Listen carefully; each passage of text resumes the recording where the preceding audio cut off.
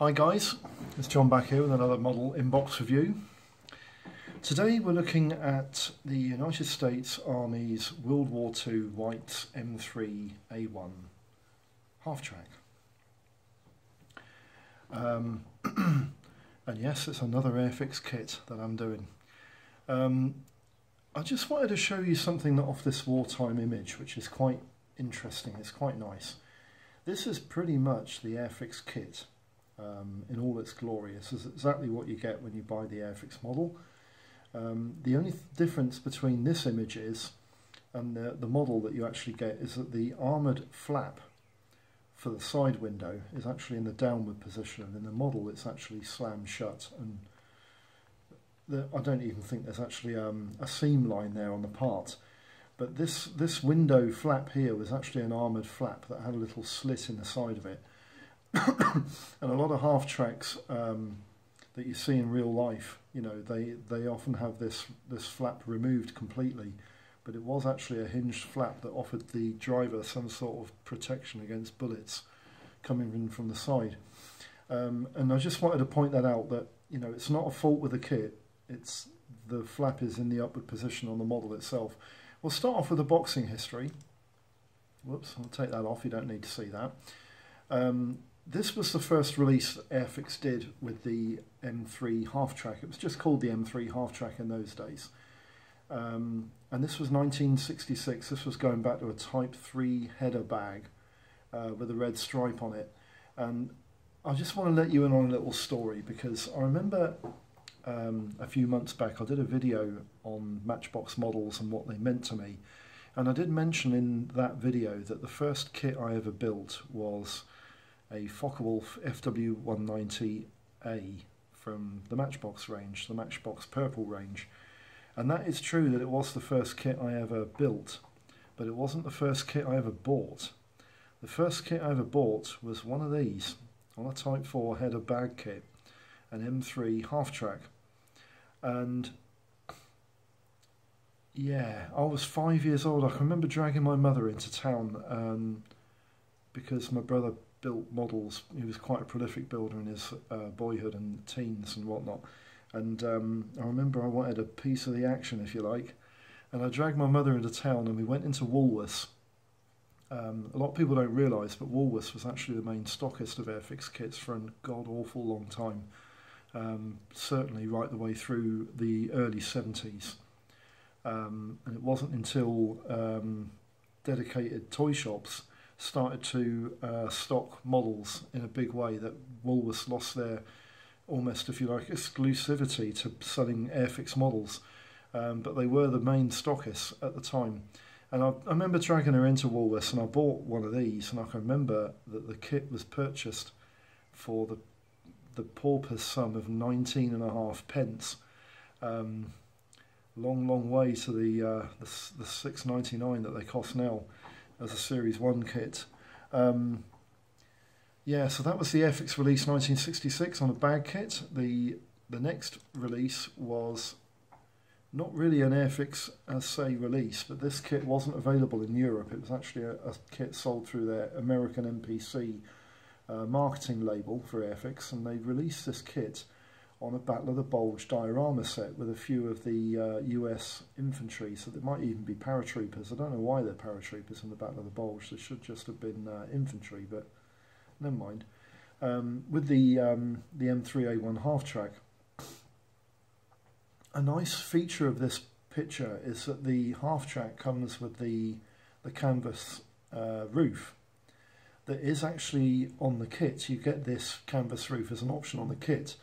But on the version of the kit's instructions that I'm going to show you later, they don't even mention this canvas hood in the model at all. Anyway, they just want you to build it with the .30 caliber Browning machine gun mounting. But anyway, that's the Battle of the Bulge set. That was released in 1972, and then in 1973 you had the first of the blister packs.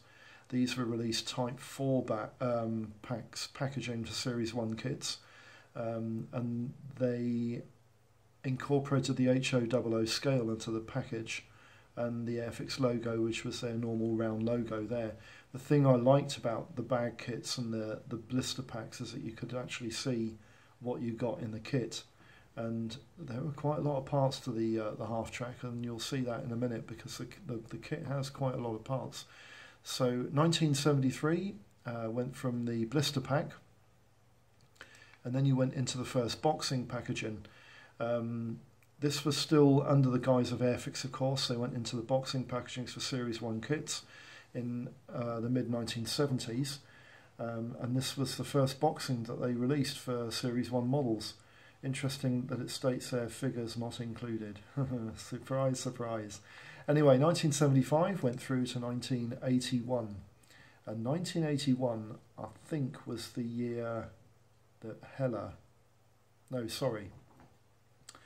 1981 was the year that Airfix started to run into problems, and they started having serious sales problems because there was a massive recession on. Petrol was going through the sky.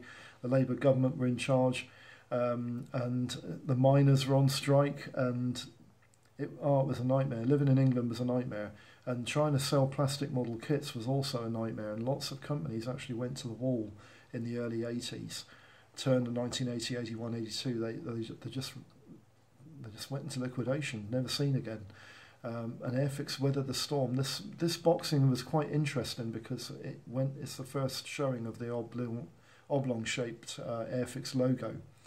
And this boxing is actually the same size as the previous boxing, but there's no border, there's no, the picture goes right up to the edges of the top of the box, which is, I think, quite nice. I liked this boxing, it was quite nice. So 1981 went through to 1987. And a lot happened between 1981 and 1987, because in 1981 Airfix actually went into liquidation and was purchased by a company called Mattel in America, who had a holdings company for the sales of toys and games in Europe called Panatoy. And Panatoy, as a company, bought Airfix lock, stock and barrel, and they purchased the moulds and everything, just started building model kits under the Airfix branding, and just carried on where Airfix went into trouble. And they just carried on and just picked up the stick and just carried on hitting people with it, exactly the same way. And of course, when 1987 came in, 1987 was the year that Heller and Humbrol Group purchased Airfix off of Panatoy, because Panatoy just they didn't really market Airfix in the way that it needed to be marketed. And I think when Heller and Humbrol Group bought the company up, they marketed it the same way that they did Heller and Humbrol kits. But what it gave Heller and Humbrol Group was an enormous model range to delve into, and also another brand to sell their own stuff from. And it worked quite well for Heller, quite well indeed. This was the first boxing of Heller. One of the reasons why you can always tell a Heller boxing from any other company's boxing is the white border that always features around the photographs. And also Heller utilised a brand new picture of the M3A1 Halftrack. It was also the first time, I think, that the M3A1 designation was applied, and that the company whites was introduced in the marketing of the kit as well. But also something else that Heller did that I really did not like, and they did this with an awful lot of models over the years. They raised the series from Series 1 to Series 2, as you can see down here, which meant that they could sell the kit for, I mean, it wasn't double the price, it was probably an extra 30 or 40p, maybe even an extra £1 by 1987, I'm not sure. But they certainly weren't 20 pence a kit for Series 1 in those days. So that's 1987. Then you go into 1995, and this was the second release of the Humbrol Heller Group boxing. It was basically the same as the previous boxing, but you had the Flying Hours logo on the front, which was something that Heller and Humbrol Group introduced in about the mid-1990s in order to produce another incentive to sell models. Basically, you got one flying hour for each series on the kits. You know, so like it would be Series 1 kit, you'd get one flying hour, Series 2 kit, you get 2 flying hours, and so on. And the flying hours you could send off to Airfix and trade it in for models against flying hours. It was a really clever idea, and Humbrol and Heller Group, I think they did quite well out of it, because the sales of the kits went up quite a lot. But you have to understand that the model industry as a whole by 1995 was suffering dreadfully because of the computer gaming industry. The computer gaming industry had been introduced in people's homes for children to play on since 1990. And by 1995, you were on the cusp of what was going to be a revolution in terms of gaming at home and home gaming. The following year, in 1996, of course, the PlayStation was released, and that sort of revolutionised gaming as a whole. But Humbrol and Heller, they ran into serious issues, and by 1995, they were considering, you know, drastic options as to what to do. But this was the boxing of 1995, and Heller and Humbrol Group, I think they did another boxing option. 1998 was another release, different style of boxing. This kit had already been raised to Series 2, but a number of other Series 1 kits have been raised to Series 2.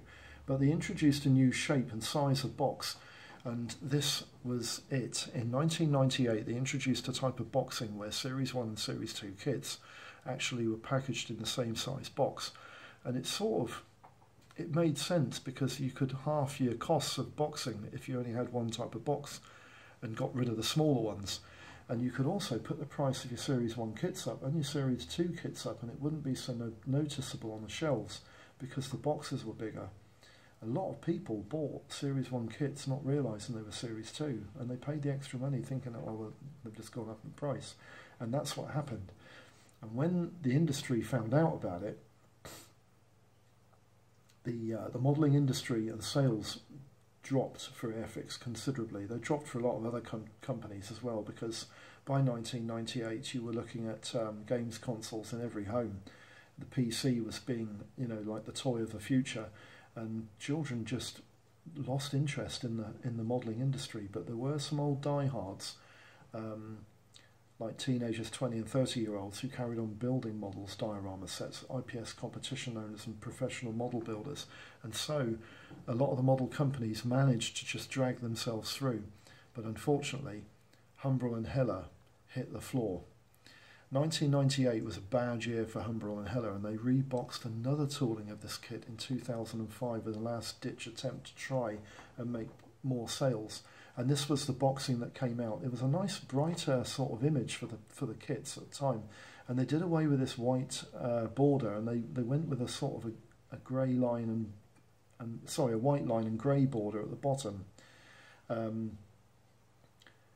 which it did brighten the look of the kits on the shelves. It did make it look quite nice, and this kit, I think this particular boxing is really attractive for this model. It looks really nice. So 2005, this was the last boxing for Heller and Humbrol, and they actually went into liquidation, and they were on the sales market for about 10 months before Hornby Group purchased them up lock, stock and barrel. Sorry, this wasn't the last. The last one was 2008, because I don't think Hornby and bought Humbrol Group until about 2009.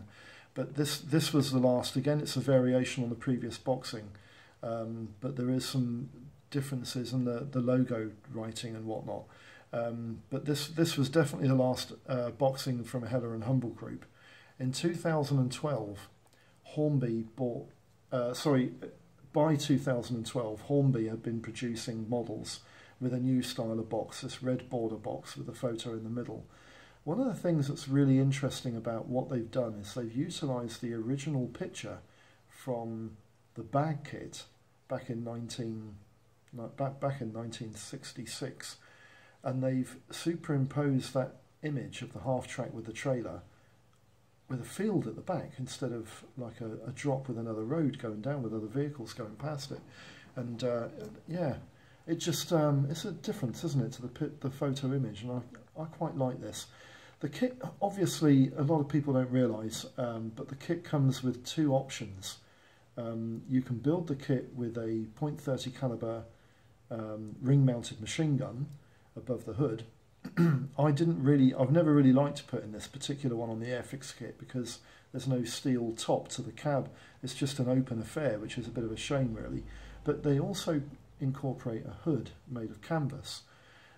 It's a plastic part, obviously, but it's the canvas roof for the hood on the Halftrack, and I actually think it looks better on the model because it ties in with the 1-ton trailer's roof that's on the back. But there's no mention of it in the instructions, as I said before, when you see them.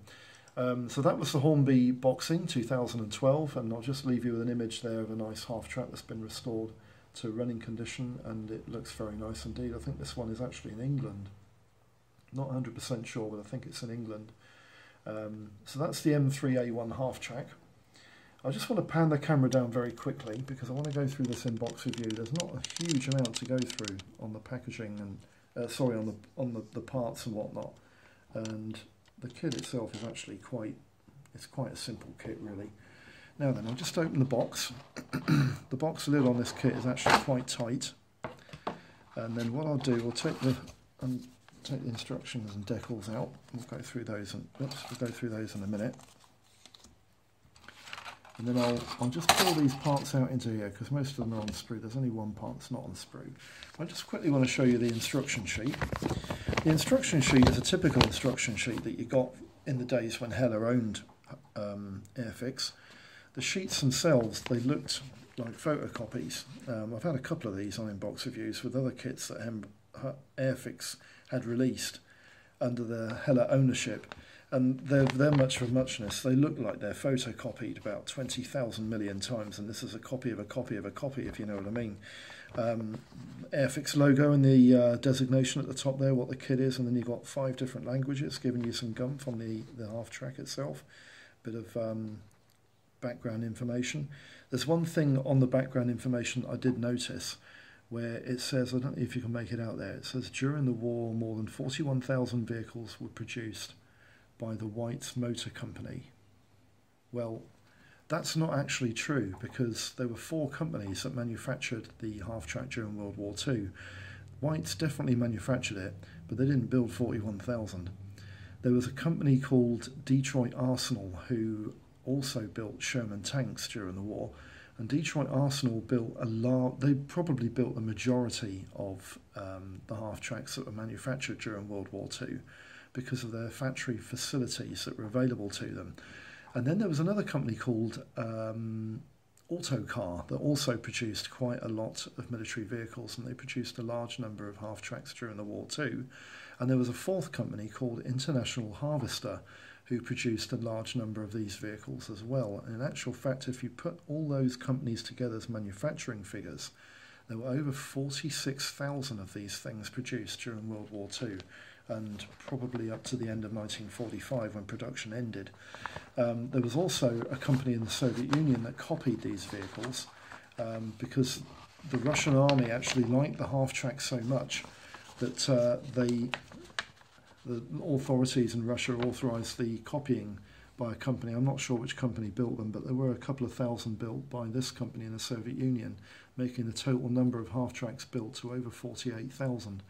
And as such, it constituted one of the largest number of tracked vehicles produced during World War II. I think it was only surpassed by the Universal Carrier, which was the most manufactured tracked vehicle in history, the British Universal Carrier. Now then, the instruction leaflet has got some nice information there on information that you'd need to know when building the kit, and it's in lots and lots and lots of different languages. I think it's in 12 different languages, which is nice. And you've also got a key code there at the bottom, which gives you IDs to what to do with certain parts when you come across them in the build. The kit actually comprises 7 stages of build, with the 8th stage being the paint guide. And I've always thought that Airfix models have been quite detailed when you consider that they're 00HO scale or 1/76. You know, they're probably as detailed as most 48 scale military vehicles. You've got wheels that rotate, you've got an axle with proper differential joints and going into them, you've got splitter boxes, you've got a detailed engine there in section 2, you've got an exhaust pipe and a tailpipe, you've also got a drive diff for the tracks. A lot of people don't realise, but the M3 and all the variants of the Halftracks were actually track-driven, front-wheel drive. They weren't just driven by the tracks. which made them quite efficient, if you like, steamrollers through mud. They were quite good at getting through mud on most occasions. One of the drawbacks with the Airfix kit, and is a drawback with several other companies that I've noticed, is that the track assembly is actually one part on both sides, part 5 and part 4 there, which makes painting them up a little bit of a pain in the neck, to be honest with you. Section 3 is the initial build of the body shell. Quite a complicated body shell build on this, because the cab and the body floor are actually separate, and then you glue the sides of the body to the floors of the vehicle, basically. And then you've got the radiator louver at the front, part 17, which fits on the front of the cabin floor, part 13. I do remember that when I built this kit when I was 5, I could not get this section together. It just would not go together at all. And I think the main reason for that is that I might have put part 22 and 12 around the wrong way, so that the back of the body shell theoretically would have made the back of the cab, and vice versa. And that's why I couldn't get the body shell together, and my brother had to bail me out because the tears were horrendous, but never mind. Stage 4 is finishing the body shell. You've got the bonnet that goes on there, you've got the windshield, which is armoured flaps, you've got some bits and bobs that fit nicely on there, you've got the steering wheel and the dashboard, the driver's figure there, and 2 seats, and the body shell. And you've also got some racking that goes on the side of the body there, parts 34 and 33. One of the things I always find about Airfix kits is that with the military vehicles, the driver figures tend not to have any legs. Let's hope that the Halftrack in this case was an automatic. Section 5 is the .30 caliber M2 Browning machine gun fit. That's one of the optional parts that goes with this kit, although in these instructions they're just telling you it's not an optional part, you fit it automatic. But you can either have that part put in place or the canvas hood put in place, which I'll show you the part for in a minute. Section 6 is final assembly of the vehicle anyway, and you've got the mud guards that go on there, the petrol cans on the side. I think this is a winch assembly on the bottom here. Not 100% sure, but it looks to me like a winch assembly. And then the machine gun fit goes onto the roof there of the cabin. So that goes together quite self-explanatory, and it looks like it's going to go quite easily. Section 7 is the trailer assembly, and the trailer assembly goes together in much the same way the body does. I'll show you the parts for this because they're actually quite nice. There's a canvas hood there which is integrated in the instructions, but it's interesting to note that the canvas hood is a part you do not cement in place. It's just placed on the top, so you can remove it and then use it for dioramas to fill it with whatever you like, stores, ammunition, petrol, anything really. I mean, it was utilised by the US Army and the British Army, because the British and the French used this as well in the Western Front, and it was utilised for a lot of different tasks. Right, section 8 is actually the paint guide. The kit is basically green all over with black tyres and black tracks. The machine gun, they're telling you to paint it matte black, but in actual fact I would be tempted to paint it 85 semi-gloss black, because most machine guns weren't actually matte, they were a shiny black sort of tone colour. And you've got a nice little wheel on the trailer, that's quite nice, isn't it? And a towing hook and everything. So the instructions are quite self-explanatory. They're quite easy to follow and not really a serious issue, other than the fact that they look like they're a photocopy of a photocopy of a photocopy. Now then, got a nice dust sheet for the decals here. I have got an issue with the decals, but I don't think it's going to be an issue which is going to stop me building this kit and using them. These are the decals I've got with this kit, and they are quite heavily water damaged.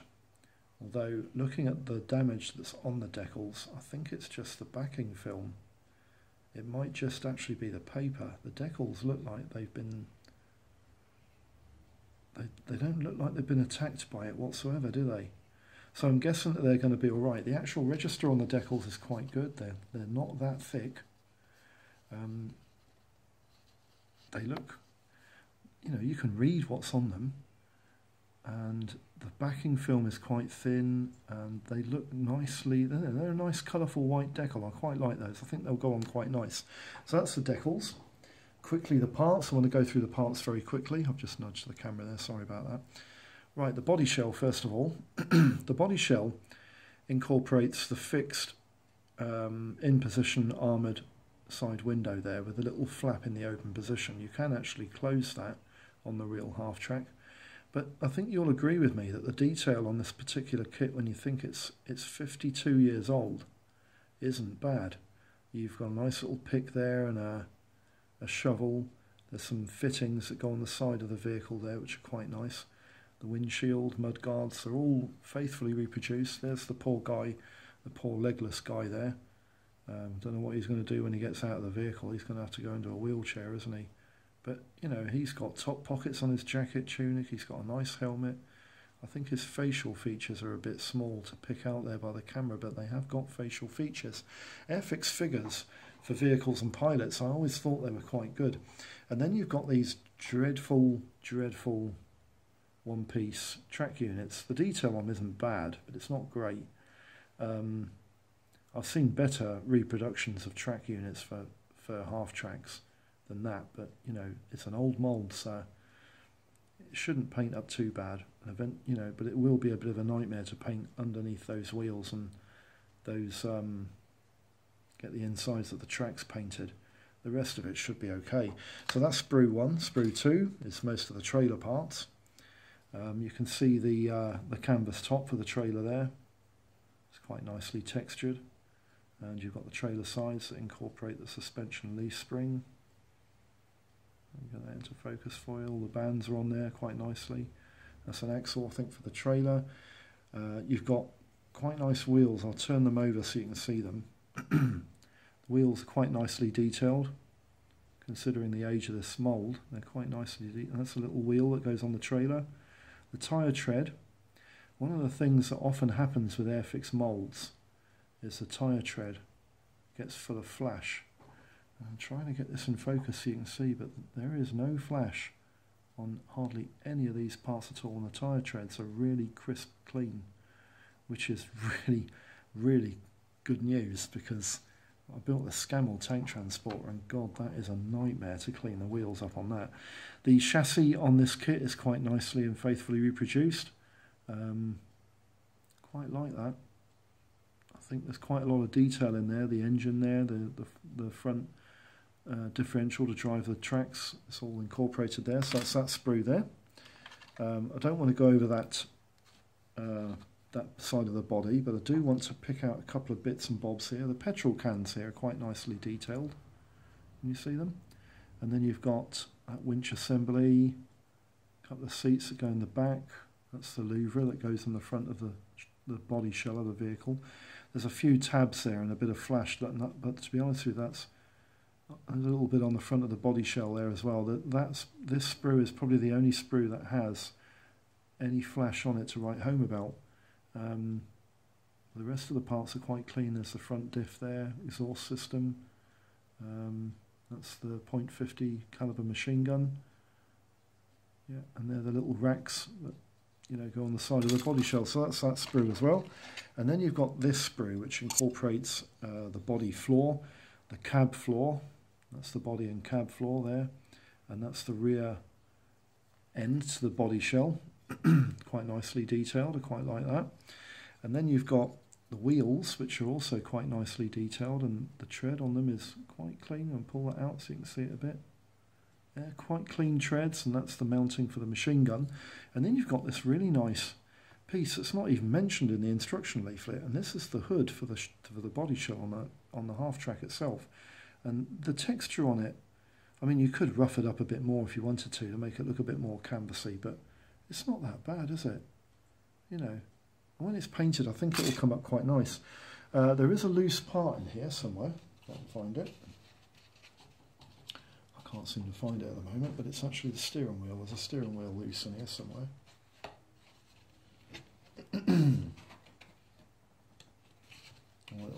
It'll become apparent, I should imagine, one day. There's a steering wheel in the box somewhere. I don't know where it is at the moment, but I'll find it. Right, so that's the in-box review done. I just want to quickly go through the information on the kit so that we can close the video down. Basically, the Airfix kit is of a white M3A1 Halftrack. It's moulded in 176 scale and its release date is 1966. Kit's model number now is 02318. The decals supplied in the kit are for an M3A1 Halftrack used by the United States Army during June 1944 of Operation Overlord, and the kit comprises 54 parts on 4 green plastic sprues.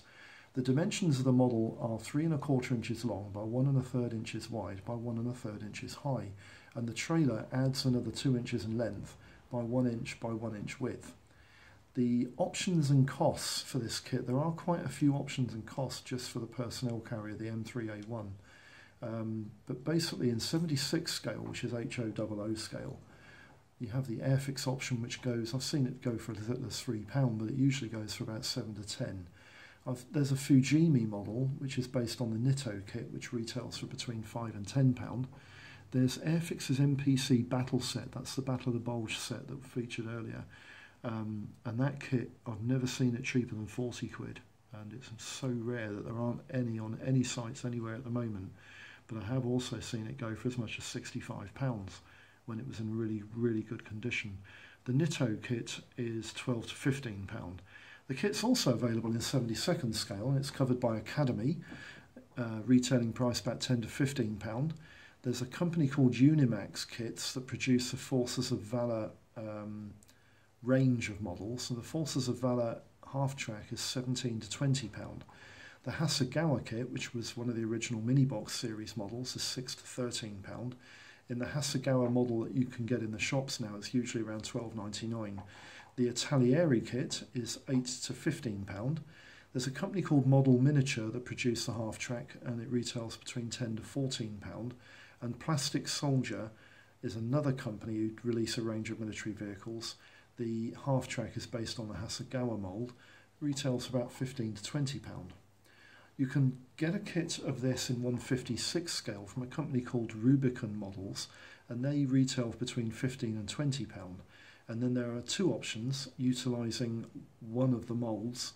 You have the 48 scale Academy mould, which is based on the Bandai kit, which is £20 to £35, and the Bandai kit's home boxing is £25.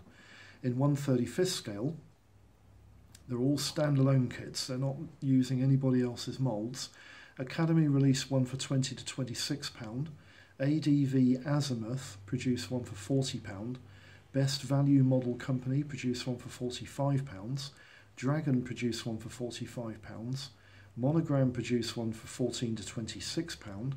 Nitto produced one for £20 to £28. Tamiya's produces one, but it's an M3A2 variant for £31 to £40. And Zvezda do an M3 IDF variant with a 20mm mount on the roof for £56.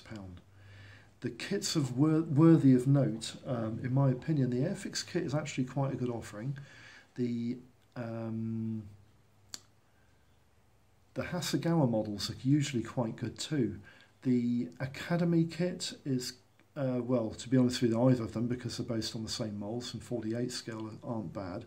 And the Tamiya kit is the benchmark, but to me the Dragon model takes first place. But that Zvezda kit with a 20mm mount, I've seen it built up and it's actually really nice. Conclusions, well, where do I begin? The 1966 release, and it's a nice crisp clean kit too, with nicely moulded parts and very little flash, not even on the tyre tread, does actually build relatively nicely. I've seen quite a lot of kits of this built up for dioramas and in various competitions, and the Airfix kit does stand up quite well to its competition, even though it was one of the first releases. I must admit, I have built a couple of M3 Halftracks before, and Revell do a matchbox mould of the M16 20mm quadruple mount anti-aircraft Halftrack, and that is really nice. But also the Hasegawa mini box versions aren't bad either, and I think the Airfix kit is okay. But you know, for those one-piece track units, yeah, I think they could have done better than that, even in those days. But we'll see how they come out.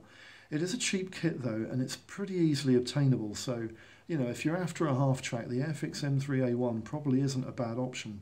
And if you can get it for as cheap as I've seen it, for £3 or £4, you know, you're doing really, really well. So that's it for the model inbox review on the Halftrack from Airfix. I hope this video has been of some use. I just want to quickly point out to my subbers, thanks very much for all the feedback and all the support that you've given me, and also for answering a couple of questions that I've had over the last couple of inbox reviews. Thanks very, very much for all your replies. I really, really appreciate it. I think it's one of the reasons why the modelling community on YouTube is so good to get involved with, because you guys have lots of information out there that is really important to share. And you know, for people building certain dioramas or other projects or whatever they're doing, buddy builds here and there, you know, that other people's information comes in real handy. So thanks very much for all the support, and I'll see you for the next video. Thank you very much. Bye bye.